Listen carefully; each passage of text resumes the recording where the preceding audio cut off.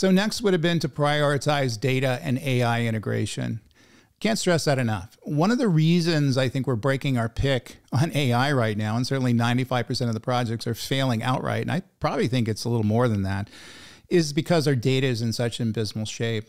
So we should have put data on the radar screen before the cloud computing journey started, because it's so important. We have to have source of data for training. We have to have a core understanding of what our business is doing. And right now, most of the data sets within these large enterprises don't have a single source of truth. They have data hygiene problems. They're inaccurate.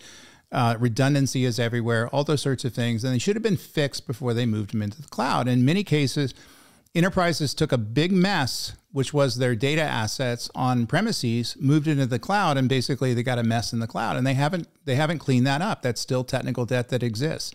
So we should have been smarter about that. Next would have been to advocate for organizational transformation. So this is about not just focusing on the technology, but focusing on the people and culture that leverage the technology.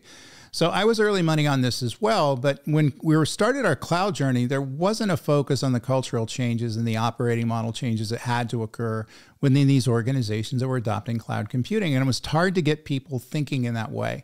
Now, during my cloud computing architecture journey, one of the things that I did do is make sure I put, human resources and cultural issues that were part of the project. And so I would, hire people and use consultants that were just focused on the culture and focused on the operating models to build that into the architecture. So as I was building the physical architecture and the logical architecture, people were focused on the skills changes that we needed to have, the architectural changes, basically in terms of the organization stuff, how the culture needed to adapt to the way of using cloud computing effectively. And that got on everybody's radar screen, I think, way too late. And that probably accounted for a large portion of the failures that we've seen in cloud computing in the last 15 years. So again, if I was talking to my early self, I would have made that a priority.